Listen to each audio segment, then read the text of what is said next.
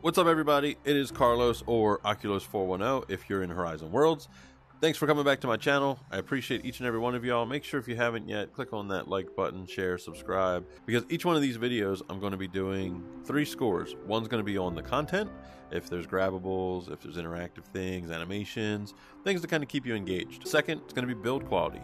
Yes, build quality, I know. So if you have problems snapping, if there's things that are kind of fighting for space, that Z-ripping or phasing as I like to call it. And then finally, overall, just the overall score. Because not everything's going to fit like a cookie cutter into specific things. So I want to be able to give people honest feedback on just how I like their world, what I thought maybe could be improved. And I'm just critiquing just to help people out. And it's not to be negative.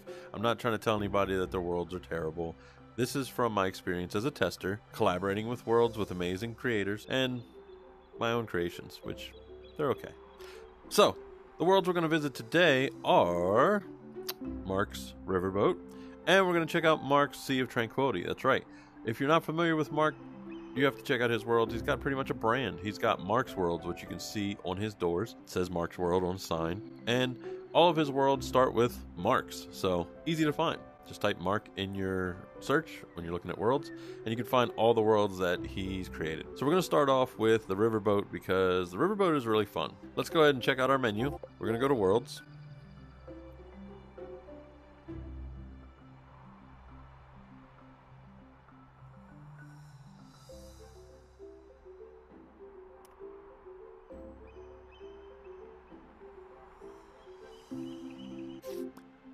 All right. Here we go. Okay, so we're here. This is Mark's Riverboat Ride. Welcome to Mark's Riverboat Ride. As you can see, the sign, as I mentioned, Mark's Worlds, kind of his brand. So we're looking at the side of the boat. We're going to enter. We're not just going to spawn in the boat, which is really fantastic. Easy to understand where to go. And I can't fall off this bridge. So let's go. Only nearby people can hear you, so that's good. You're not going to disturb anybody when you first come in. But if you're kind of congregated here, hanging out, that means people nearby can hear you. All right.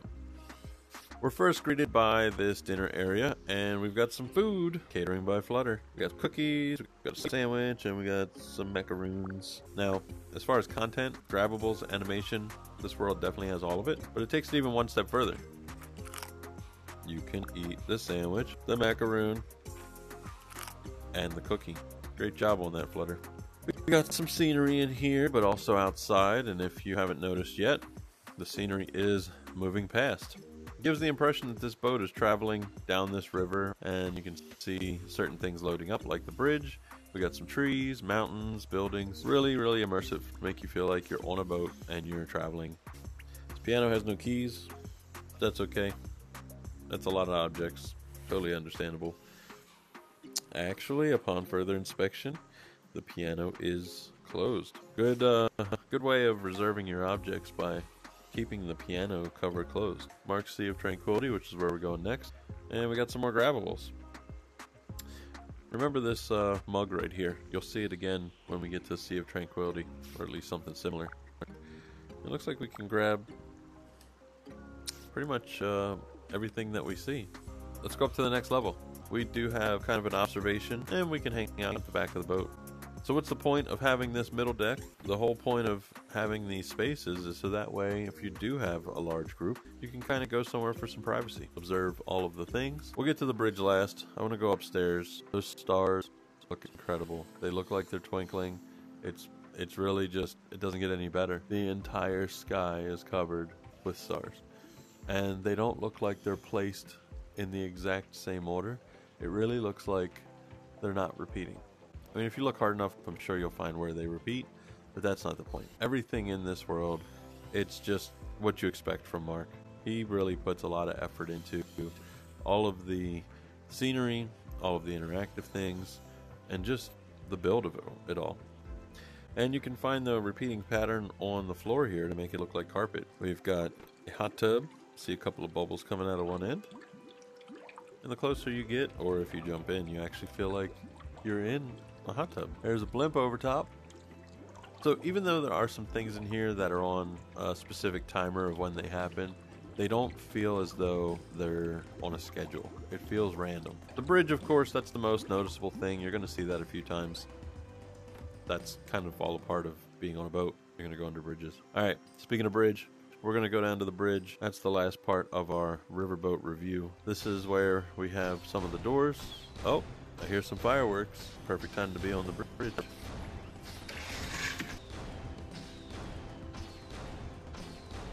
And that's what I mean about the world not feeling like it's scheduled, it's random. You see the blimp going over, you see the fireworks, you see the bridges coming every now and again. It really feels like you're on a very relaxing riverboat and you're not just seeing the same repeating objects. Of all these buttons, the green button is the one that I want the most. So we're going to come up here and we're going to hit this button. Yep, it even has a horn. You can blow that fog horn. Bonus, we have this teleport here that will take you above to see kind of a bird's eye view of everything going on. So let's go ahead in. Okay, this is the world default, which pretty sure it's nearby. So we can see the moon. There's a little haze going over the mountains. We got these gorgeous stars. And there's even instructions, stand here to return to the boat. Now that we're up here, you can see the boat's not actually moving. The trails are just kind of giving the impression that the boat's moving. But when we look at the front, as you get higher up, everything is moving. The water isn't, the boat isn't. Things are just coming at you from afar. And they're just outside of your visibility. So that way you can kind of see them loading in the distance. And then he gives this impression of depth by bringing those objects a little closer together at the end. So we're going to go back onto the boat. And we're going to say our goodbyes to the riverboat the best way I know possible.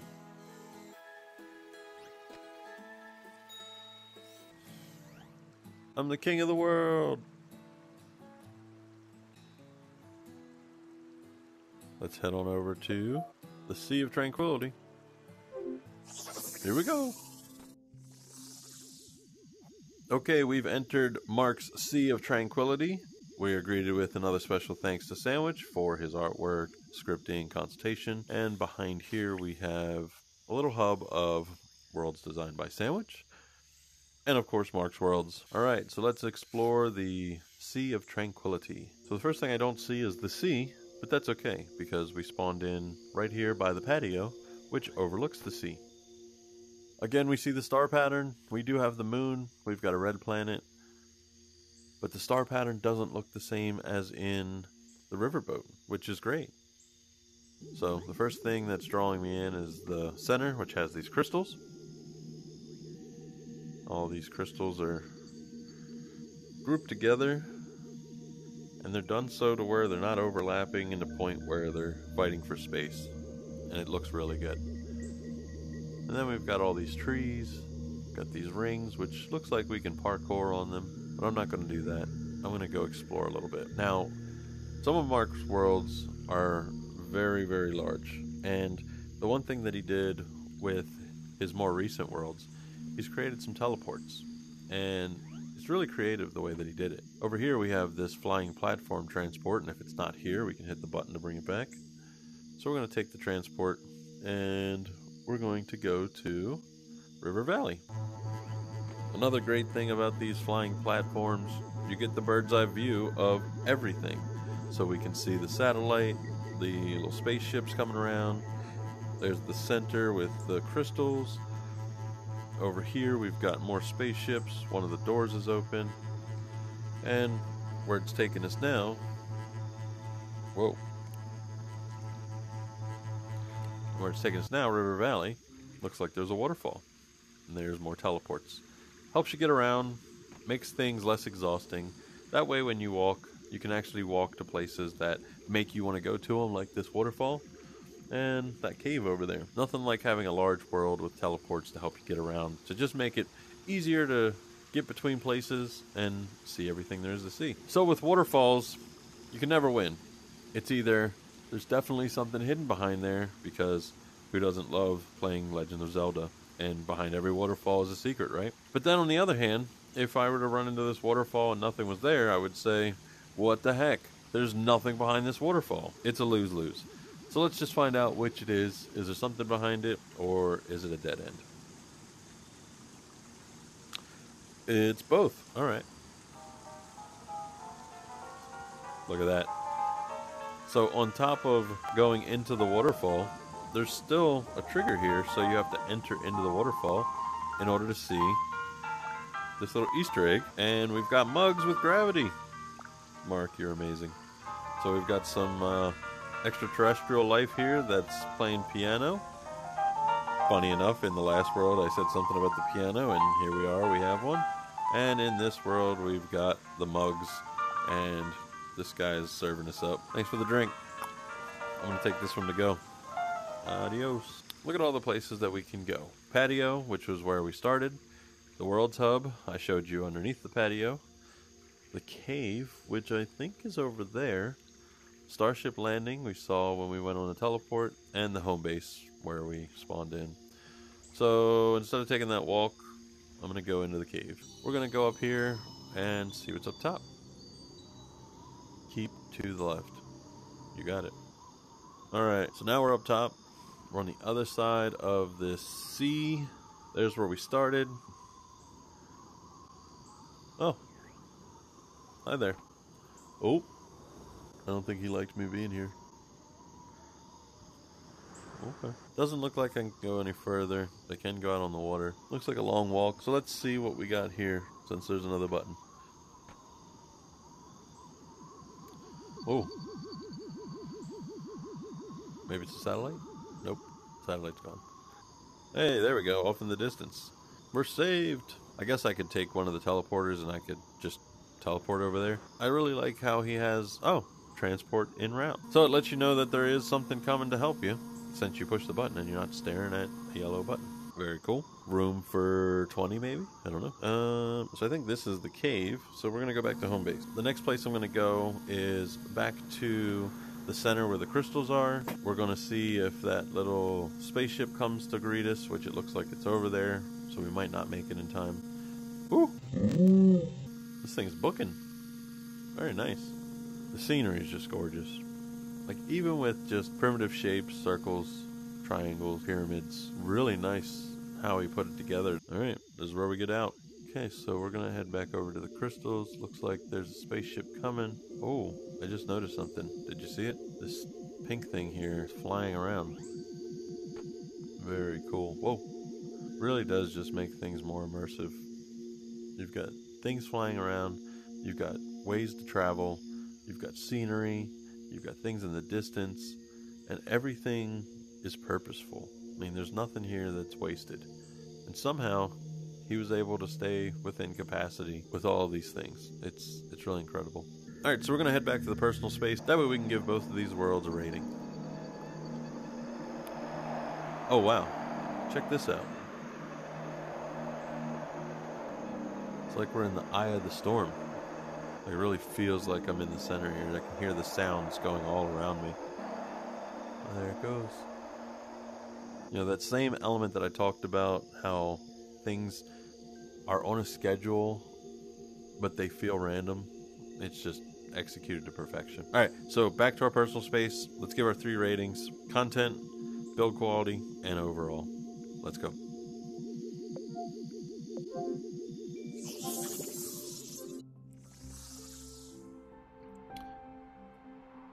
And we're back. That was a fun ride on the Riverboat. Very tranquil in the Sea of Tranquility. So I got to give them the ratings. So first off, the Riverboat. As far as content, over the top. You've got grabbables. You got things you can eat. You've got pretty much all kind of animations going on. The Riverboat feels like you're really in the riverboat going down the river, even though it's standing still. Amazing job. We're going to give that a 9. I know it's not a 10. But like I said, I still need to be blown away. This is only episode 2, after all. So 9 on the content. Great job. Next up, we've got the build quality. Mark really does go above and beyond on that as well. He really gets every piece purposeful. It's snapped in. It's clean. Nothing's fighting. If you looked at the carpet, you saw that there were designs that were repeating. You look at the stars, everything looked like they were actually there. Riverboats aren't square. And if you've built in Horizon, A lot of those round edges are not easy to capture, and you can kind of go through them because they're not restricting you. So he even figured that out too. You can stand at the edge of the riverboat without falling off, and you can even go way up high. You can see everything going on. So for that world, it's getting a 9-star as well. It's one of my favorites. Great job, Mark. I hope to see so much more content out of you. I've yet to see you slow down, so keep up the good work. Now, Mark's Sea of Tranquility. That world is definitely a progression of all the things that he's learned through all the worlds that he's built. Content, it's loaded with it. The platforms to travel, all of the things you can interact with. Everything has such great purpose. Things are there to make you really want to dive in and just go and explore. I'm going to go 9 stars still, just because, like I said, there's a lot that's there, but there's still so much more that Horizon is building, and I want to reserve those 10 stars for that. So maybe it will be Mark, but for this one, we're going to give it a 9. Next up, build quality. Flawless. I really can't not give it a 10. I mean, it's build quality, right? Great job.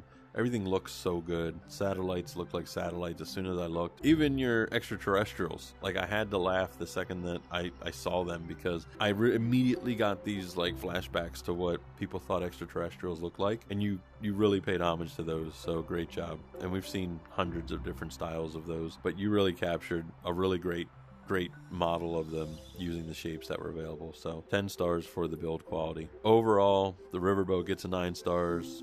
So does the Sea of Tranquility, because you get the same experience from Mark's worlds over and over again that are so fun. They're great to visit, take people and hang out, or just hang out by yourself and just explore. So you can find those worlds in the Worlds Tours. So make sure you check out every Wednesday, 8:30, 5:30 Pacific, Horizon World Tours. And the world, if you want to go outside of the event, is New Horizon World Tours. So that wraps up this video. What do you think of my scoring of Mark's worlds? Have you been there? Do you plan on going? Leave all that down in the comments below. I'd love to hear your feedback. I want to hear more from you as far as the scoring. Do you think I was unfair? Do you think maybe I went a little too high because I really enjoy these worlds? Let me know down in the comments, and of course suggest worlds that I should check out next. Now I'll tell you one thing, I already know the worlds I'm going to next, so see if you can guess. Leave them down in the comments section, and of course like, share, subscribe, and I love to read each and every one of your comments, so keep them coming. I'm Carlos, or Oculos410. Thank you for checking out my channel, Just Ask Carlos. I'm going to have more of these episodes coming. They're a lot of fun to do, and I love sharing Horizon worlds with each of you. So keep watching, keep liking, sharing, and I will definitely see y'all in the next one.